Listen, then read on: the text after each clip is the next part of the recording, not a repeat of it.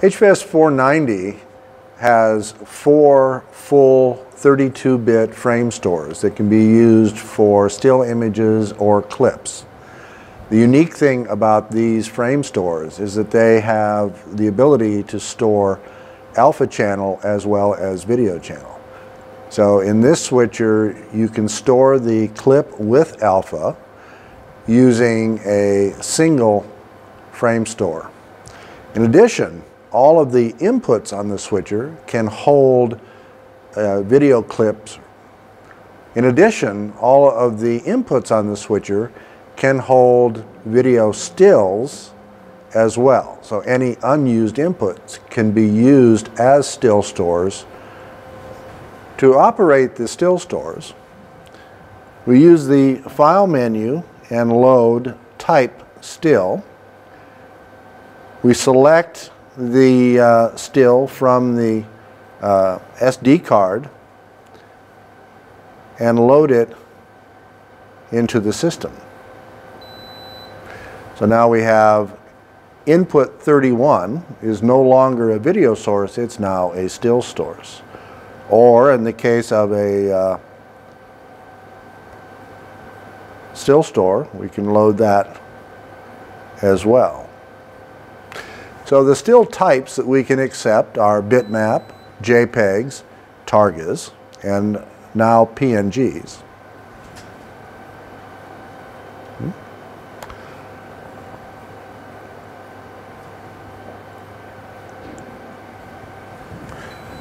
You'll see here my input still and my 4 still stores. So on still 3,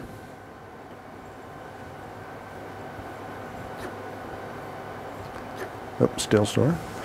On still 3, I can capture off air as well. I have my video or fill as ME1 program, and my key source is also ME1 program at the moment. And so to capture on air, I simply tap the camera button and it will grab the still coming off of the bus that you've selected. So I've used my still stores for a lot of purposes. I can have still images, I can have images with Targa. You see here I've got some video clips running. In the still menu, I define still 1, 2, 3, and 4 as either a still or a clip. So there is still 1 playing a looping Targa sequence, as well as still 2 or still 3. So if we look here on the display for the web browser, you can see our stills running here. Still 1 is playing. It's running a 60 sequence, or 60, Still 1 is playing, and it's playing a 60 frame sequence. The system is capable of storing 8 GB of clip and still images, and that equals about 900 frames in 1080i, significantly more in 720p. It's dependent on the frame rate. So we can stop that playing. You can see it's stopped. I can increment through the image. I can play it. I can loop it or not loop it. So you can use this feature to store motion bugs as well as using it as the basis for CG wipes. The HVS-490 has several types of memory system. The most commonly used is the event memory. Event memory has 100 event registers. In addition, we have macro memory and sequence memory and direct pattern memory for holding wipe patterns and DVE patterns. So to store into any of these memories is a similar operation. So I select event memory. I start the process by enter, And on my screen, I see all the available levels in the switcher that can be stored. It's ME1, ME2, Flexa keys, auxiliary buses, chroma keys, sub-effects, color correctors, and multiviewers. So they can all be stored individually or in concert with one another. So perhaps I use an event register to set up the initial operating configuration of the switcher. Then in my setup system initialize, I say startup event is number 22. So now when you power on the switcher, number 22 will be recalled as your opening position. So we have ME1 selected as the layer that we want to store. So we have ME1 background. We have ME1 background, ME1 preset, ME1 background data. So the preset and program selection are the cross points for video. The background data is whether it's a mix or a wipe, what the transition rate is, how the layers are set.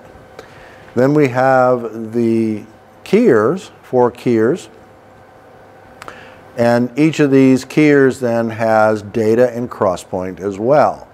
So I have a keyer 4 here that has that video inside.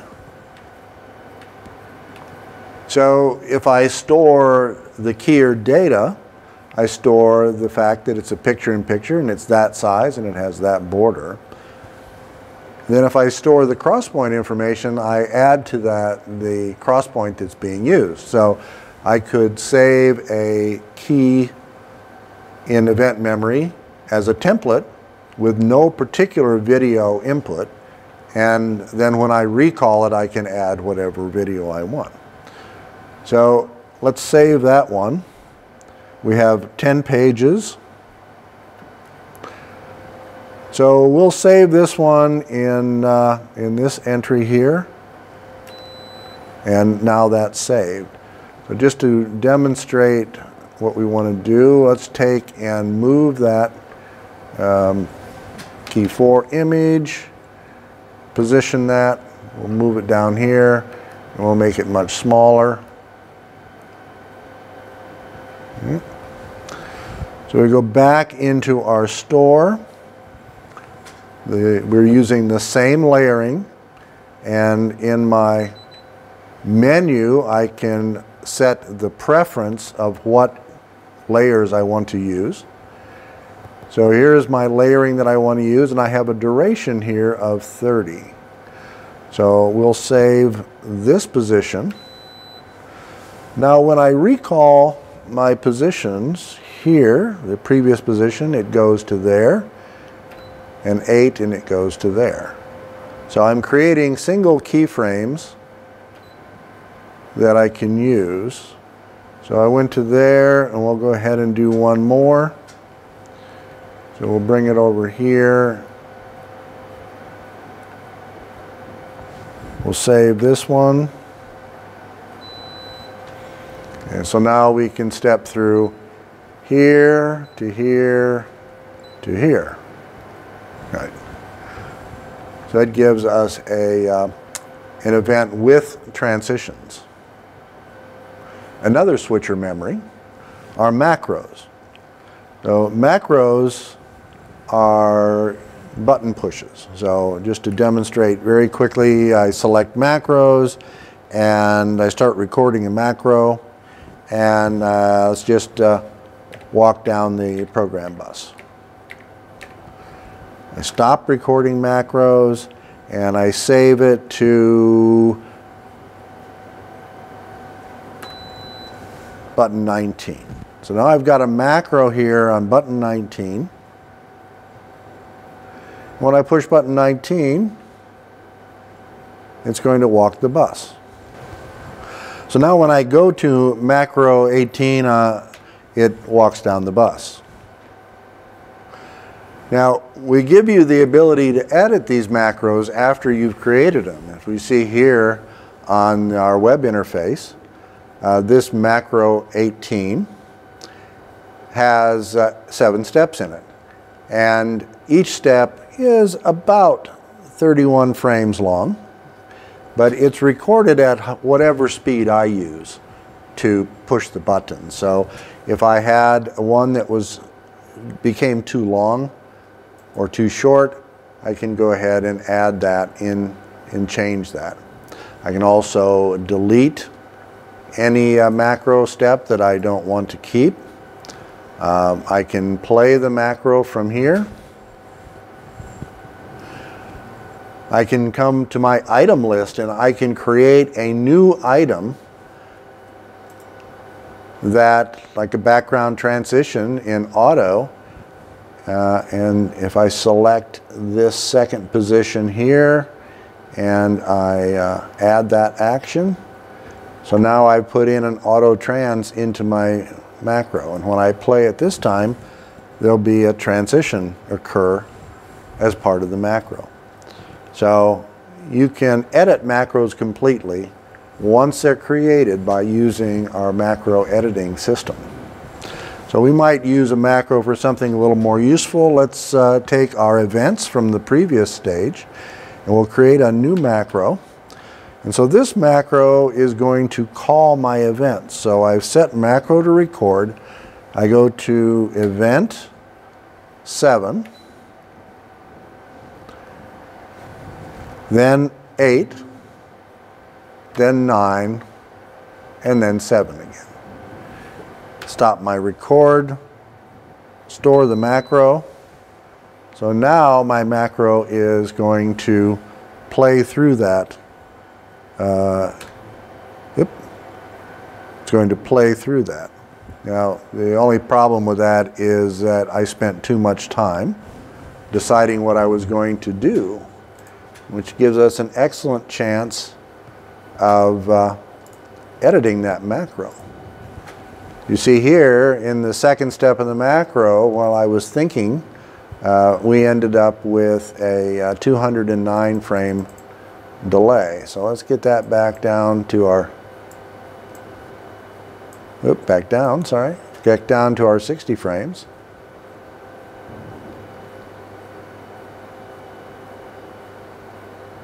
Up and down. Okay, so everything else is 50, 60 frames. And we can play it.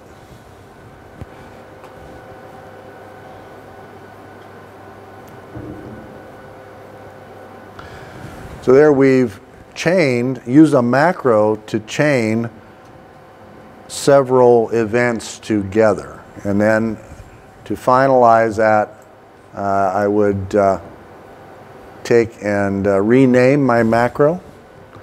Macro name. Rename my macro to be maybe a picture-in-picture.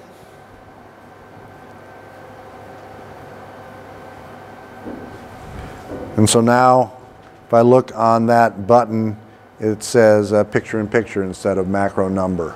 So as a producer now, you can have your TD call up an on-screen effect by name using a macro that has connected events and other functions of the panel together.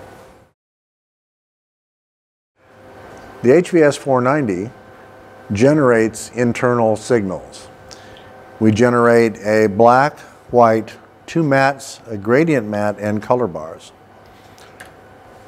In color bars, I can have SMPTE, ARIB 75, ARB 100, ARB black at 10%, ARB I and Q, and full SMPTE.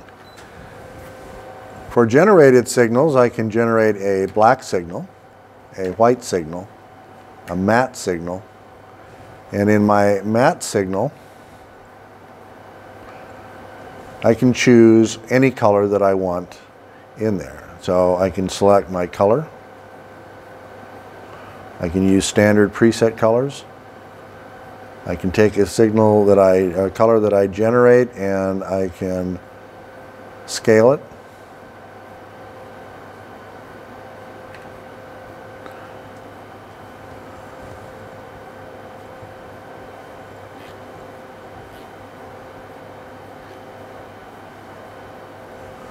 I can rotate through colors, so color spin, saturation, luminance, range of hue.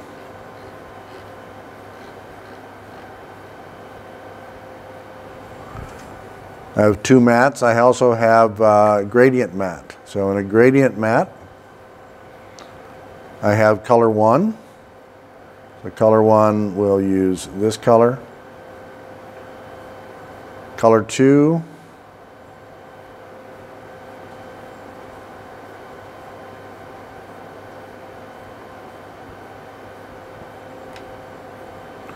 then for gradation, I can interject a horizontal pattern, and I can position my horizontal. I can add softness to that horizontal, all to give a fixed background color or a color gradient to use behind some other item or to use in your transition background.